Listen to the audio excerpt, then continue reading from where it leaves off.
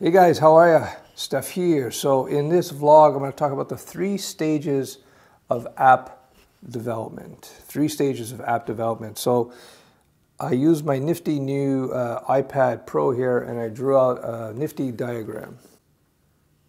So I don't know if you can see that or not, but you see there's step 1, 2, and 3. Step 1 is UI UX. Step 2 is database design. Step 3 is the object creation. Those are the business objects which you write in your programming language of choice, whether it be PHP, Java, C#, Ruby, whatever. So there's a reason for this order of things. Now, back in the day, everybody was taught that when you're designing apps, you would design the object model first. The object model in red. Object model means just the code that you write in your language of choice. Now, this video, by the way, is for people who've done like my beginner's course on Python or my course on my full stack web development course. I assume you have some knowledge. This is taking it to the next level. So the first thing you want to do is step number 1 in blue. Step number 1 in blue, you want to do your UI and your UX. Now, you're not going crazy in terms of making it look super beautiful, but you might do like a simple little sketch like this. And the whole point of designing a UI and UX first, user interface, user experience to a lesser extent at first, is just to get a rough idea of what it is the app is all about, whether it be an app for a phone, mobile app, or whether it be a web app.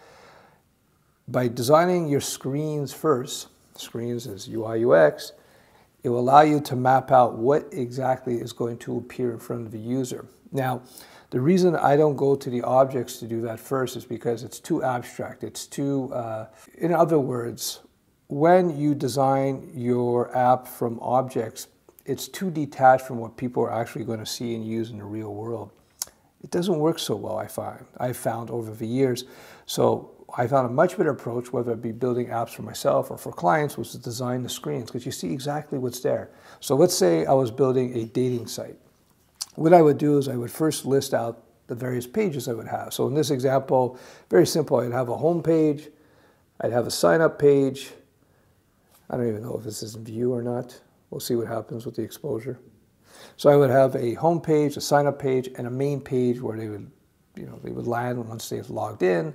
They see all the people in the dating site, they could do the searches and so on. So I would first list out the 3 screens as I've done here. So you see I'm using arrows and so forth to map out, to point out where, when you click on major buttons, where it takes you. So if you click on log out, it takes you back to the home page. You click on sign up on the home page, it takes you to the sign up page, yada, yada, yada. This is just very rough and basic stuff. And then when you get into the various pages, I would draw out a page like so, and I would draw out the various fields, the boxes, what would appear in the page.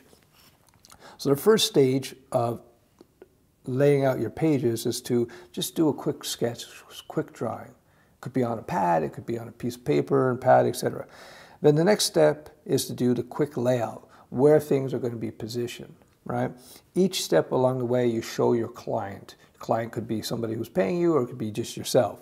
And step 3, you kind of refine where things are positioned. It's not like a final look and feel to make it look beautiful, just positioning. This is where using some free templates, where they have a 2-column, 3-column, that kind of thing. You can get them on the web for free.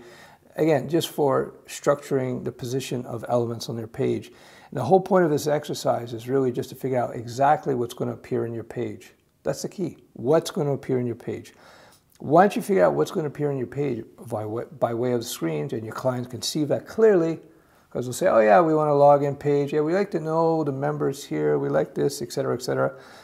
Then the next step is to go in yellow to the databases. Databases, you design your databases. I'm not going to teach you about database design here, but most of us are using an SQL-based database, a relational database, a tables-based database. And since you've done your UI, the UI, what's in the UI will tell you what fields, what tables, what columns you're going to have inside of your database. It makes it much easier. Then finally, the last stage is in red, is you do your object model. You actually write the core code, whether it be in PHP and Python and JavaScript, whatever language you want to use, you write your code that will basically connect the database to your user interfaces. That's pretty much it. This is an effective process because it allows for your client to see exactly what's going on, it allows you to better map what data you're holding. It works pretty good. Now, of course, this doesn't necessarily apply to writing C++ to on I don't know, small devices like a heater or something, or you're programming a robot or something. This, of course, does not apply. This is for your typical mobile app, your typical web app, website. This is the structure that works really, really well, and it's just going to save you a lot of time if you build your apps using this process. All right, I hope this vlog is useful. Ciao, ciao.